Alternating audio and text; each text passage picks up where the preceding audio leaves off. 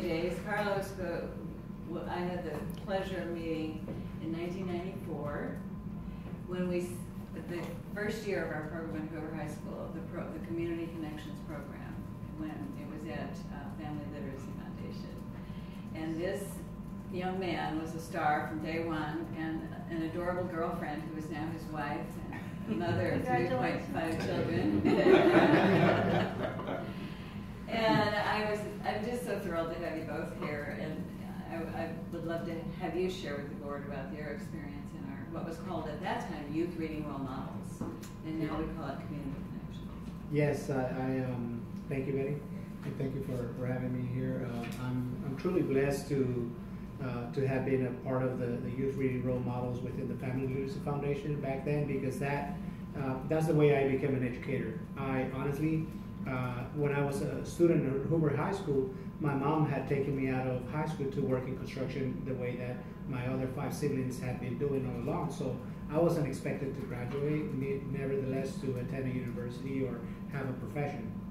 And during my senior year, I needed to complete 50 hours of community service.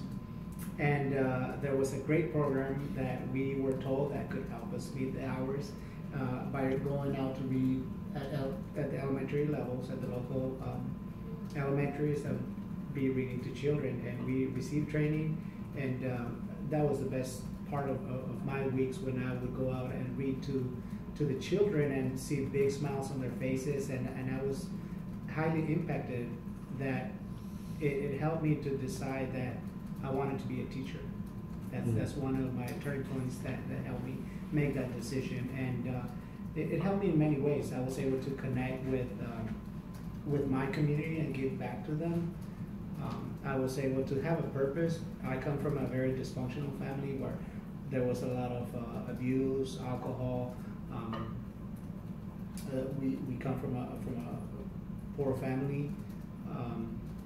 And again, I was not expected to even graduate high school.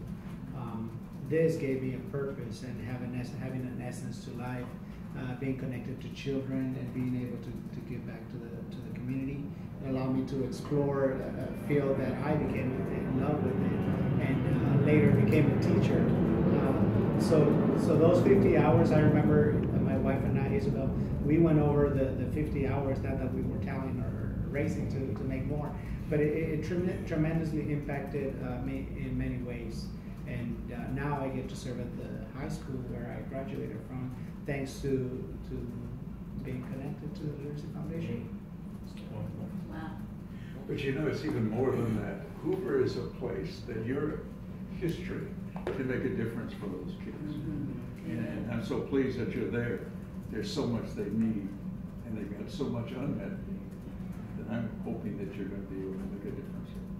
Thank you. I'm trying my best, but it is programs and people like you who make the difference. Because back then, had the Family Literacy Foundation not been there at Hoover Heights, in City Heights, it would have not made this impact. And now I look back at the impact that I'm making with the students that I've taught in 14 years as an educator, and now as a vice principal to serve Testimony, that there's hope and there is ways for people who, regardless of their economic status, regardless of the community where they live in, they could be productive members of our community. I personally, before high school, I was in a gang, so I was looking for something to do, and being part of this program allowed me to have a purpose that I was looking forward, as well as the children that I was reading to, that we were both excited into, we want to go there and read. So thank you. Thank you so much.